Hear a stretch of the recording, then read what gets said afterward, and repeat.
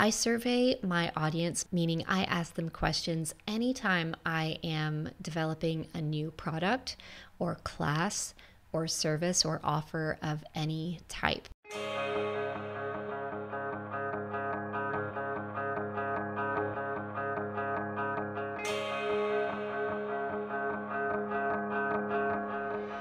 I'm Bonniechristine, and this is where all things creativity, design, business, and marketing unite.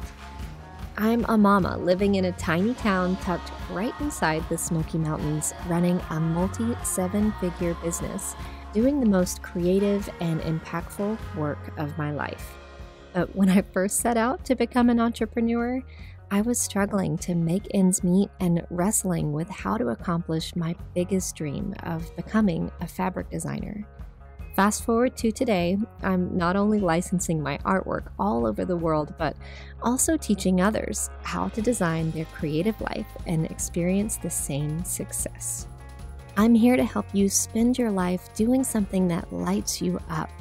I'll help you build a creative business that also creates an impact, changes people's lives, gives you all of the freedom you want, and is wildly profitable. Welcome to the Professional Creative Podcast. If you're like me, it's likely that you're always wondering what to do next and how best we can talk to and serve our audience. Well, instead of wondering, I want to offer another solution. Simply ask. Surveying our audience and polling them and asking them questions is the best way to make sure that what you're creating is in alignment with what they are actually needing. And now this works with any audience size. Even if you have a small email list of, let's say, 25 people, or just a couple of hundred people on Instagram following you, or if you are serving thousands and thousands of people, this is key to making sure that you stay on point with what you offer. So we're going to dive into all of the different ways that you can survey, poll, and ask your audience questions, as well as invite them to be co-creators for you in this episode. I've also got a ton of resources on how we actually do this that I think you'll enjoy as well. And I want to tell you about the free download for today's episode. It's called the Ultimate Survey Template for Creative Entrepreneurs. And so we've brought together a giant list of all of the questions that we've asked our audience over the past several years so that you can just get your gears turning and pull which questions from that list that you think might serve your audience as well. And so you can get that download over at the show notes. That's professionalcreative.com/blog/37. So before we dive in, let me tell you a story. This is actually how I began teaching. Now, you likely know my early beginnings of teaching. I had an opportunity to teach for Creative Live, and this was in 2013, and I couldn't say no to this incredible opportunity. And so I went to teach and really got home and thought, whew, so glad that's over. Even though it was amazing, it was one of the most nerve-wracking experiences of my life. And so I went back to being a full-time surface pattern designer. And it was just slowly but surely, every time I started to ask my audience what they wanted next from me, it had to do with teaching around surface design.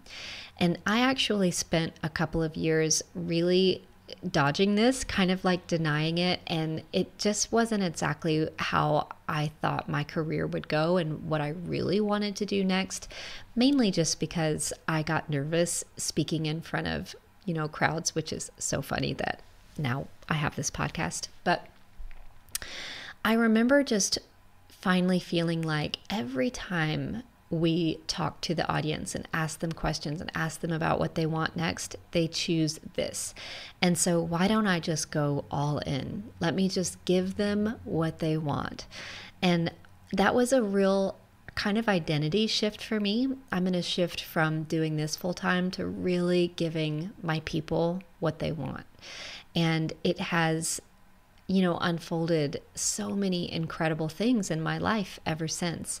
And so it's really powerful. I'll share a bunch of examples of how I've actually used this in my business, but almost every time I think I know what my audience wants, well, I remember to survey them and actually ask them, and almost all the time I'm wrong.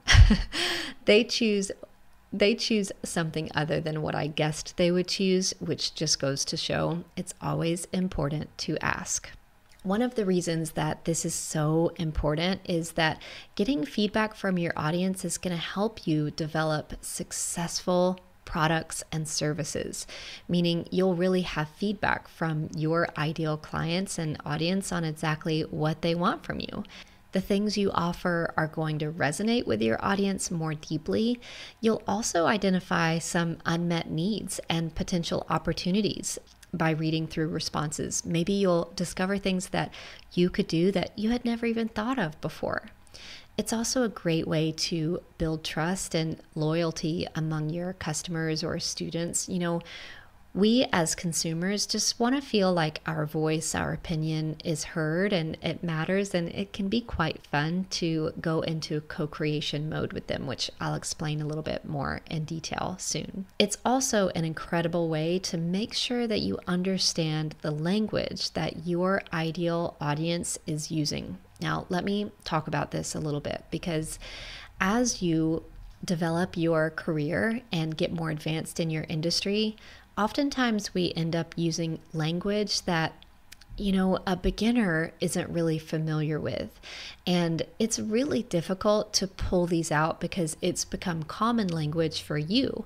But we end up using more advanced language around what we're doing because that's just part of our day-to-day life. But there's a disconnect between where we've gotten in our business and the person who we were when we were just starting out. And so it's always really important for me to just survey everyone and then really sit with their responses and remember how I was feeling and what I was struggling with when I was starting out as well, and make sure that I'm not using any lingo or language from my industry that people just don't understand. A great example of this is that in one of my free classes, I talk about scanning in your artwork. And Lisa, my integrator, read it and she said, just so you know, I was really excited about this. Your, invitation page got me really excited. But the moment that I read scan in your artwork, I was out because I don't have a scanner. I don't know anything about scanners, and that intimidated me. And I was like, that is such good information to have, because you actually don't have to have a scanner, right? Like you can use your phone or take a picture of it, which is what I also teach.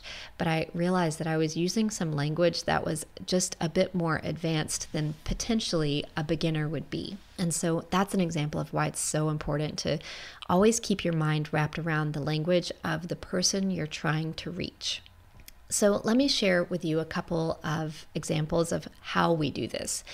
I survey my audience, meaning I ask them questions anytime I am developing a new product or class or service or offer of any type. I let them perhaps vote on a couple of different ideas that I have to see which one they're interested in most.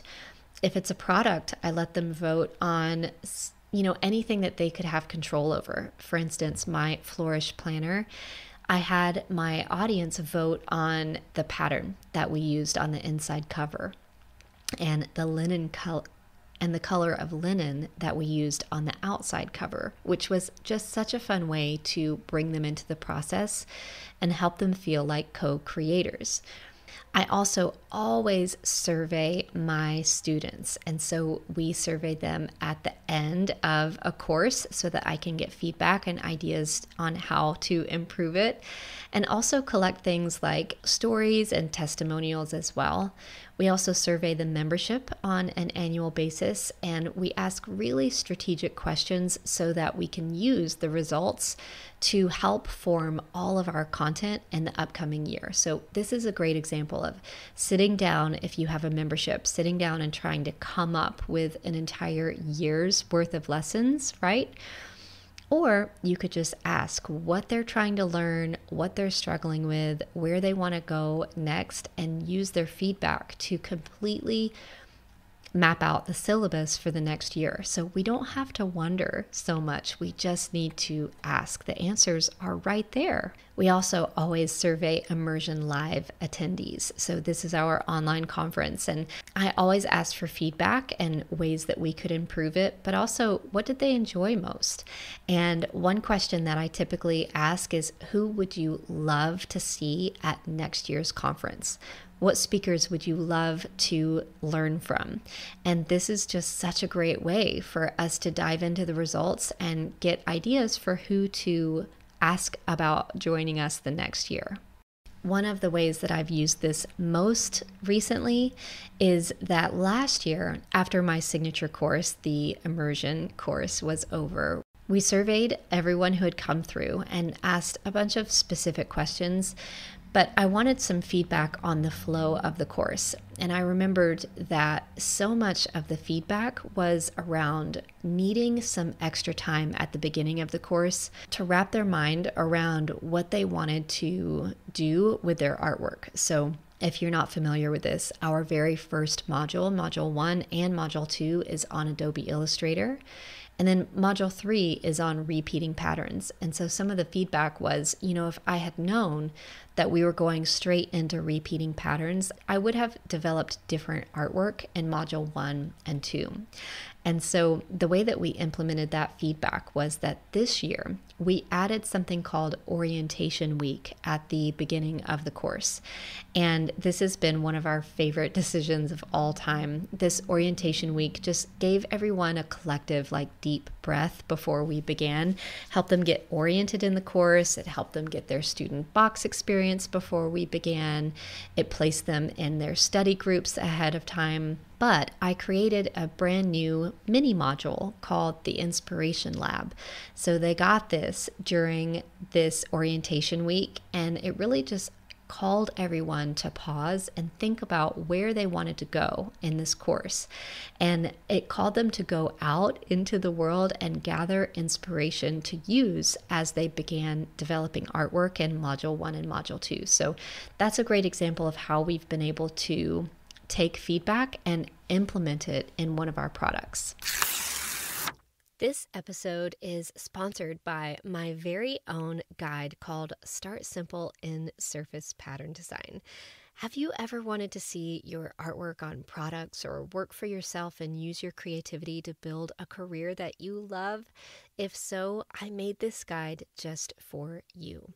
I created it as a way to help creatives take the overwhelm out of getting started in surface pattern design and begin learning how to design their own fabric and wallpaper, gift wrap, and stationery.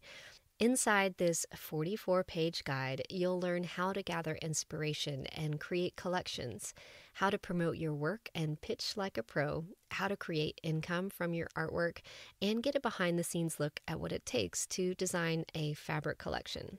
Whether you want to add an extra income stream from licensing or craft an entire breathtaking career, the Start Simple in Surface Pattern Design guide has you covered, and it's entirely free.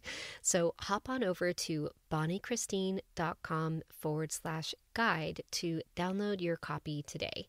Again, that's bonniechristine.com/guide. I'll meet you there. So choosing the right format for surveys and polls is really important, and the questions that you ask are really important as well. So I've already told you that I'm going to give you a list of questions that we have asked our audience, but I also want you to be really, really thoughtful about the questions that you want to ask your audience. Because the questions that I ask my audience may not be the same information that you need from your audience. In other words, don't just ask them a question for the sake of asking them a question. Ask them the exact question that you need the answer to in order to move forward in your business. So really sit down and brainstorm or heartstorm, craft clear and concise questions that are going to help you build out whatever it is that you're wondering about. Now, I don't know about you, but anytime someone wants me to take a survey, I'm always more enticed and extra appreciative if there's an incentive for me to participate. So I always try to build in some kind of incentive when I'm asking people for feedback. Now, some people will always give you feedback just because of the kindness in their heart, but I think that you'll get way more responses if you offer an incentive. So examples of ways that I've done this are a giveaway.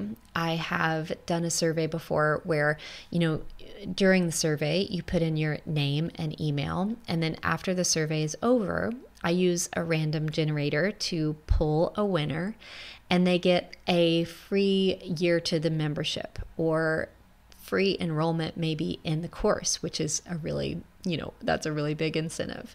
Or $100 gift card to Amazon, or something that's in your studio. Maybe you give away a product that you sell or something like that. But always really, really nice to offer an incentive. Maybe everyone gets 10% off their next order if they fill it out, or draw maybe 3 winners to receive something. But it will highly increase the likelihood of people taking the time to fill out your survey. And then, of course, you have to analyze and interpret the results. Now, there is something so delicious to me about sitting down with a bunch of responses. And it is like this brainstorming, heartstorming session unlike any other. I feel like the pressure's off because I've got a co-pilot. I've got all of these responses and requests from our audience that I can use to riff off of, right? Like really go deep with ideas. It is so fun. So one of the ways that I've also implemented this is with this very podcast. When I was in the heartstorming phase, I emailed my list and asked them to help me come up with ideas on what they would love to hear about, what they would love to learn about. I walked away with over 1,000 responses and about 250 episode ideas from sitting down with that survey. It was incredible. So obviously, make sure to clear your plate and schedule in time to sit down with the results and really dive in. Now, if you remember my episode on boundaries, that was episode number 35. If you are asking some tough questions, like for instance, is there anything that you feel like we could improve? Or was there anything that you didn't like about our course or product or conference? Then I suggest handing those over to someone else that's a little less emotionally involved as you and having them summarize the results for you. So the feedback is 100% needed and you need to hear it, but someone else can summarize it for you and say something like, I think we had someone complain once because they needed more bathroom breaks, but they were really rude in the way that they provided that feedback. And so this is just a funny example, but my program manager at the time went through all of the feedback and summarized it for me. And that request turns into 3 people requested more frequent restroom breaks or breaks, so that they could go take care of business, right? That kind of feedback is way more helpful than hearing like the disgruntledness in someone's response. If you're like me and really take everything to heart. If you don't have a problem reading that kind of feedback, then, get after it. Gaining insight like this from your audience is going to help you refine your existing products and services based on the feedback from the people who matter most, the people who are already experiencing what you have to offer. It's also going to help you develop new offerings and have new ideas, and also address perhaps some unmet needs. Likely you will discover some unmet needs that you could fulfill that you've never even thought of before. Now, another reason that I love surveying my audience is that it also helps inform all of the free offers that we do. So I can take feedback and then start to develop new podcast ideas or new small class offers or new workbooks or anything that could be like a new little offer for my audience based on exactly what they wanted to begin with. It also lets your audience know that you value their feedback. And this is such an important part of just letting your community feel like family. Now, I mentioned the concept of co-creators, and the survey that I did about this very podcast is a great example of inviting your audience to come alongside you and become a co-creator. This really just helps to foster a sense of ownership and investment among your audience in what you are developing. So I've done this before with products. I've let people vote on, different ideas or colors or patterns in this podcast. I've also come up with maybe 3 or 4 different new class ideas and let my audience vote on the one that they wanted to see most. So let's talk about different, very practical ways to do this. And the way that you choose to move forward will probably depend on the type of survey and also your audience size. So the first one works best for smaller audiences, and it's simply to email your list and say, hit reply. Hit reply and tell me XYZ. Tell me what you'd love to learn next, or tell me what you think about this idea, right? And so this is a great way to start building connection with your audience. And I would say it works best with smaller email lists, let's say under 10,000. But I used it just recently to my list, which is at around 135,000 people. And we were honestly wanting them to hit reply and tell us what they wanted to learn in a workshop. And so it was very busy in the inbox, but such a fun way to really hear from everyone. Now, the next way is more casual. This is through social media. So if you're on Instagram, you can have people respond via comments on a post, or you could do it in your stories. They have a way for you to survey in your stories, or submit a reply. Or you could ask a question and open up a reply box in your story as well. A voting contest is always really fun. Again, I've used this one before for products and for online classes. And just let your people vote on what they want most from you next. A great way to incentivize this is if they vote, maybe they get early access to ordering it before anyone else, right? So that would be a really cool way to invite your audience to be co-creators with you. And then, of course, you can do like a proper survey. And so lots of different platforms offer this. My top 3 favorites are simple Google Forms. We use so many Google Forms in my business. SurveyMonkey is another great option, as well as Typeform. So I also use Typeform for different surveys from time to time because they do a great job of offering tons of different types of questions that you can ask. So, my friends, head on over to the show notes of this episode to download the ultimate survey template for creative entrepreneurs, to get my list of the most common asked questions that we ask our audience. I think that it will really help you wrap your mind around different ways that you can use this in your own business. And the next time that you find yourself wondering what to do next, just start surveying your audience. Asking them is incredibly powerful, and you'll never have to think so hard again in your life once you just harness the power of bringing them into helping you create what you want in your business. This is going to help you create the beauty that you want to see come alive in the world. And remember, there's room for you. I'll see you next time.